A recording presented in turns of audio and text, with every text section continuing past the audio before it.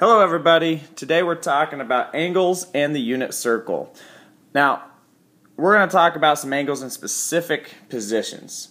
So, an angle in the coordinate plane is in standard position. We're going to call this standard position when its vertex is at the origin and one ray is on the positive x-axis.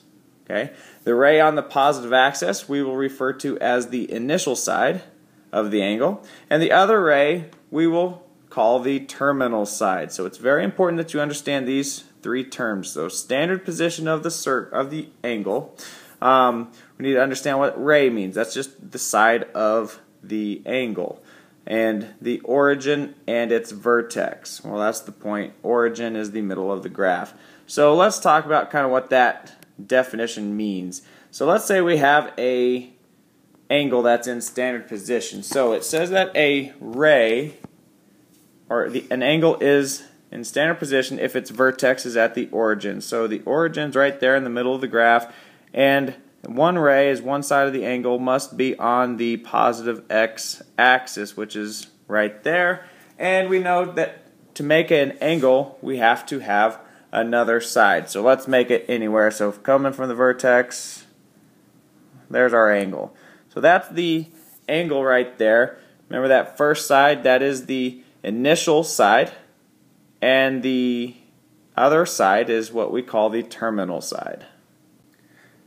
Now, another thing that you want to notice when we're looking at these angles is today in this lesson and from now on, we're going to talk about if it's a positive or a negative angle. Now, if we look at this angle, it's going from the positive x-axis to its terminal side, and it's going in a counterclockwise motion, which means going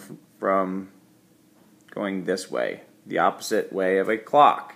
So if we were to have another angle start again in standard position where its initial side is on the positive x-axis and it went this way, and we wanted to measure the angle right here, well, we would go in a clockwise fashion.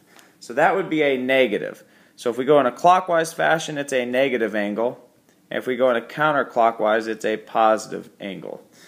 Okay? Alright, so for our first problem, we're just going to try to find the measure of the angle. So let's find the measure of the angle from the initial side to the terminal side right there. So that's a counterclockwise. So again, if you think about it, it's a positive angle. Now, we have a few things that we can look at. And notice that we are given a coordinate. So we know that this point right here is the point 2,2, and this terminal side goes through that point. So that can help us out. Now, from here to here, from the x-axis to the y-axis, we should know that that's going to be a 90-degree angle. So this is going to be greater than 90 degrees. And we can look at it. Now, you may be able to look at it and say, oh, that from here, from the y-axis to this is going to be 45, so it's 135-degree angles, which you would be correct. But if you have a different side or a different point that is not 2,2, this is how you'd find it out. So let's create a right triangle from the origin to this point. So let's zoom in here a little bit. And so if we go over, and I'm going to make this, let's do this in blue. So here's a side from the origin to the left 2 and up 2. So we have 2, 2. Now this forms a right triangle. And we could figure this angle out right here using SOHCAHTOA. Remember the SOHCAHTOA, the trig functions? SOH, CAH, and TOA. So that stands for sine is equal to the opposite over hypotenuse, and this is cosine is equal to the adjacent over hypotenuse, and then TOA, tangent, is equal to the opposite over adjacent. So hopefully you guys remember that. So now, if we're trying to find that angle, So we are given two sides. We know that this,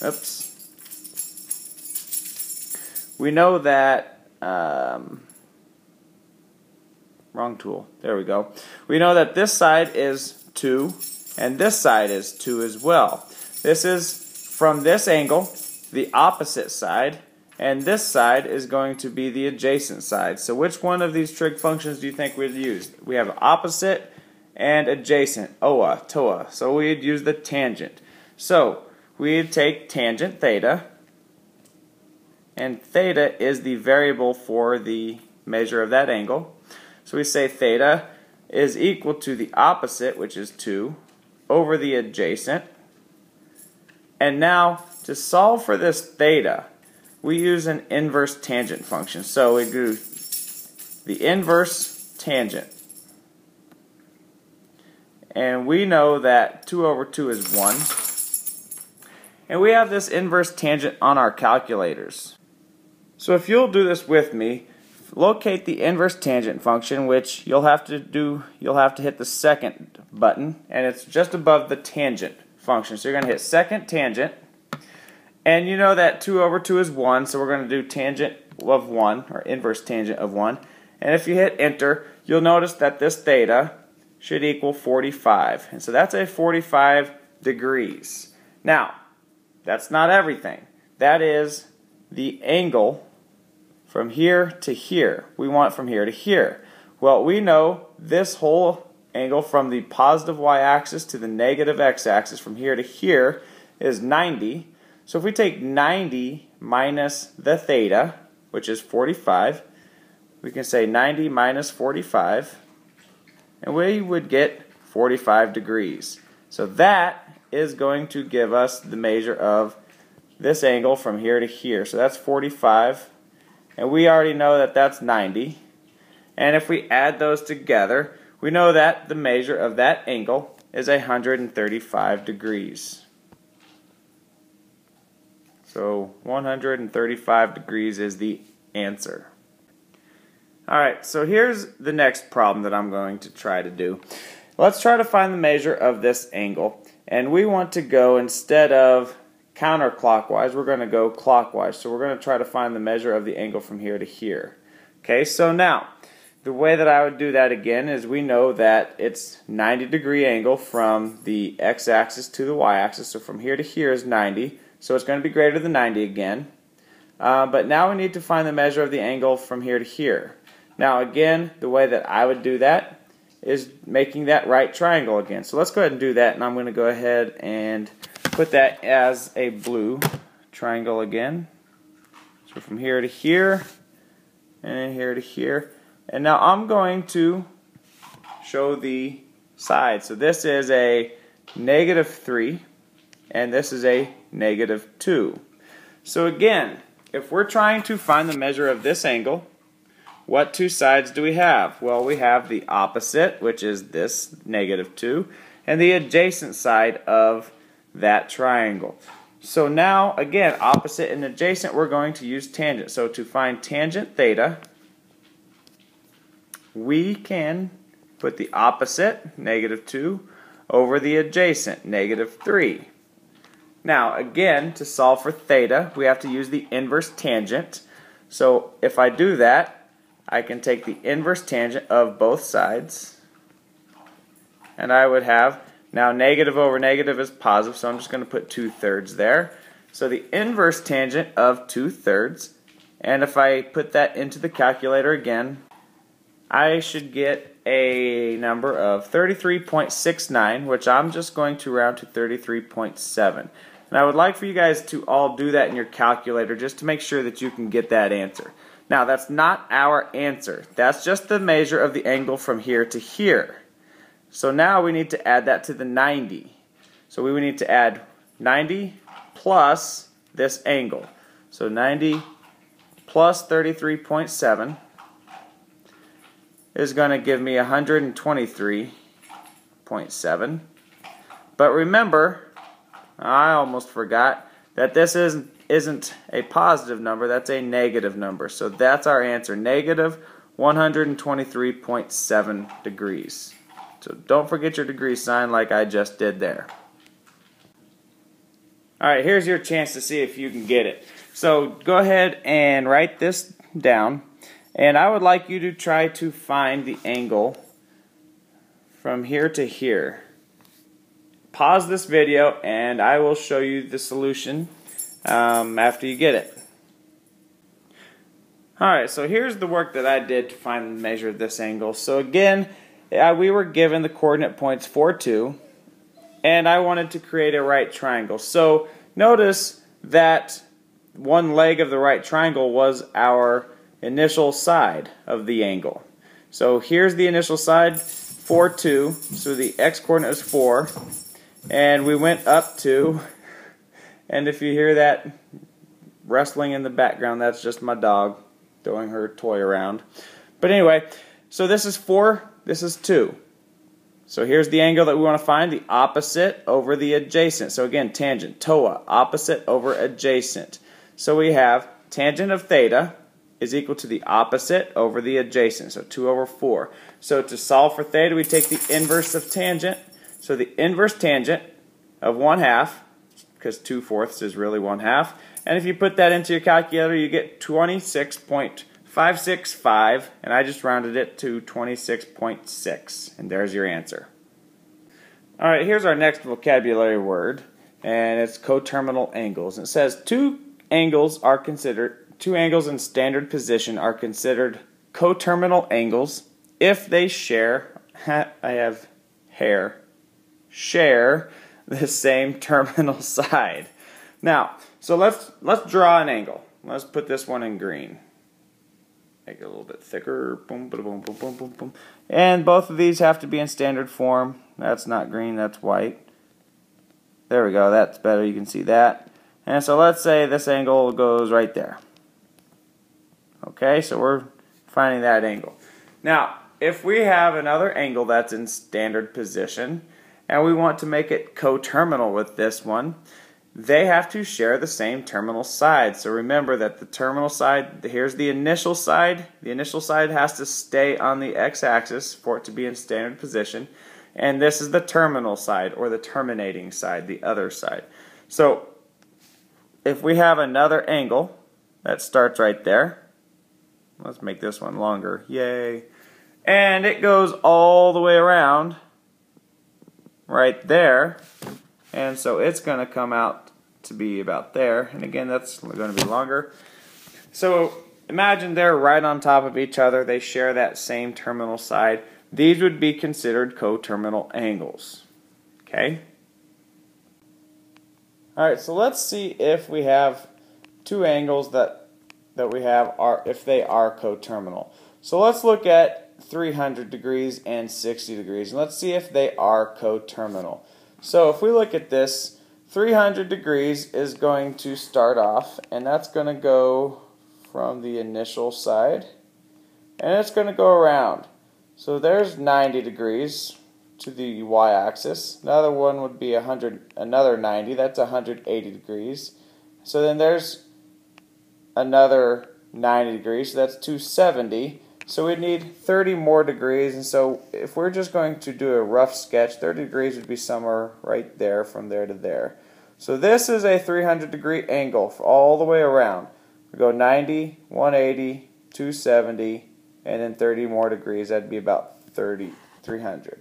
Okay, so now we're going to do the 60 degree in red. So again, let's start off the initial side, and now we're going to go to 60. Well, if we go straight up, this axis right here, the y-axis, that's a 90 degree angle, so our 60 degree angle is going to be about right there. So are those coterminal angles? Well, again, coterminal angles means that both angles share a terminal side. Well, here's the terminal side for the 60 degree angle, terminal side for the 300 degree angle. They definitely don't share it, so these are not coterminal angles. So let's look at another example. So here's our next example, 300 and now negative 60. So the only thing that's different in this example is that the 60 degrees is now negative 60. So remember, that's going to make it go this way. So let's look at this. If we plot our 300-degree angle again, starting at the initial side, we go 90, 180, 270, and then 30 degrees past the negative y-axis, and that is going to be somewhere about there. Okay? Now, negative 60. Will that be on the same side? So let's think about this. Starting off here. Now, negative 60 is going to go this way. So it looks like it's going to be, but are we sure? Now remember, we said that this green one, 90, 180, 270, so 300 is 30 degrees past this. So this is 30 degrees right here. So 30-degree angle right there. And if we go 60, it would be somewhere around there. So let's go ahead and just draw that like it is coterminal. But what is the difference between this red, or the terminal side of this angle, and the negative y-axis? Well, if this is 60, we know that from here to here is 90. Then this, the rest, 90 minus 60, has to be 30. So these are coterminal because they do share the terminal side. Okay, and that's about all we're going to need to know for this lesson with coterminal angles. Alright, so next up is the unit circle. And we say that the unit circle, well, we don't say, it does. It has a radius of 1 with its center at the origin of coordinate system.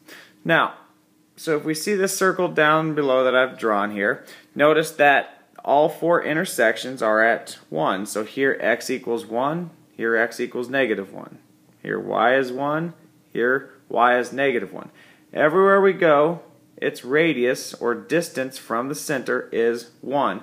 So if we were to try to come up with the degree of the measure of an angle that was in the unit circle, we could find the points of intersection. So we could use this, and let's say that we were given that this is 30 degrees. So it's a 30-degree angle. I know it doesn't look like it's 30, it looks more like 45, but we'll say it's 30 for right now. Now, so we can find the coordinates of this point where it intersects the circle at. And the way that we do that is what we've been using some trig functions already. And so that the intersection of this coordinate would be an x and y coordinate. Now the x coordinate is going to be the cosine function. So we would say cosine 30. And the y coordinate would be the sine function. So that would be sine 30. Okay. Now, if you go ahead and put those into your calculator, you could write that. So cosine of 30 is going to give you about, let's round to the second decimal, so that would be 0.87. And then sine 30 is going to give you 0.5. Okay, so that would be the coordinate of that point where it intersects the unit circle using the cosine and sine. So now the key thing that you're going to need to remember is that the cosine is going to be the x coordinate or the adjacent. Now if we were to create our right triangle, we would have something that looked like this. So that does mean that our cosine of 30, that gave us the adjacent side. So remember the cosine, so ca, C-A-H. The cosine is adjacent over hypotenuse. Well, we know the hypotenuse is 1 because that's the radius of the circle. Cosine of 30 is the 0.87, so this side of the triangle is 0.87. And then sine of 30 is SOH, S-O-H, for sine is equal to the opposite over hypotenuse. Again, the hypotenuse is 1, which is the radius of the circle. And it said that the length of that side is 0.5, which was given in our coordinates. Alright, so we're going to try to use the unit circle to help us find the values for cosine theta and sine theta for a few angles. So the first angle we're going to look at is 90 degrees. So if we do cosine of theta when theta is 90, we're going to do cosine of 90 degrees. And then we're also going to do the sine of 90 degrees. Now, let's go ahead and let's draw that angle. So the angles, if I'm going to put it in green, will have a initial side on the x-axis. And its terminal side will be 90 degrees, which is going to be on the y-axis, pointing straight up. Okay, so what we're going to try to do is to figure out the coordinate of where that intersects. Well, notice that the radius is 1. This is the unit circle. And so where is that point of intersection? Well, that is 0, 1. Now, cosine theta and sine theta, they both said that these are the coordinate systems or coordinate points of the unit circle. And so let's look at this. If cosine of 90, or if cosine is the x and then sine is the y value, what do you think these are going to equal? Well, what is my x value at that point? Well, it's 0. And the y value is going to be 1. Now if you were to put that into the calculator, so cosine 90, you would get 0. Sine 90, you should get 1. It's basically that simple. You can do this in the calculator, but it's good to be able to see what it's going to be like on the unit circle as well. Okay, so the other angle that I was going to look at, we're not going to do the 180 degree angle, but let's do the one that said negative 90 or 270. So either negative 90 degrees or 270 degrees. And let's see if that is going to be the same thing. So theta is going to be one of those. So remember, negative degrees, they go in the clockwise motion. So negative 90, if we have this is the initial side right here. Let's make that a little thicker. And let's go ahead and make it red so we can see that a little better. So here's the initial side, and it's going on the x-axis. Negative 90 is going to go straight down. Right there. So we want to see what that would be. Well, if you're using the unit circle, you can see that negative 90 degrees, it is going to intersect the unit circle at negative or 0, negative 1. Now, let's see if 270 degrees would be the same. So I'm going to use the green for this one. So 270 degrees, that would go 90, 180, 270. And so, by the way, these are coterminal angles, and they intersect the unit circle at the same point. So if we were to do cosine of 90 degrees, what do you think we would get? Well, of course, since cosine is the x value of the unit circle and the angle, nope, not x, but that would give us 0.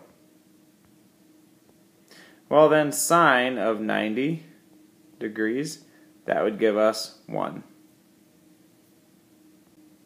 And that's going to do it for today's lesson. Hopefully we were able to learn a few things about angles and the unit circle.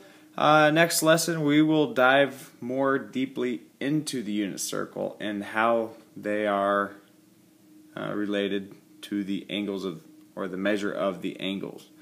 Alright, have a good day. See you guys later.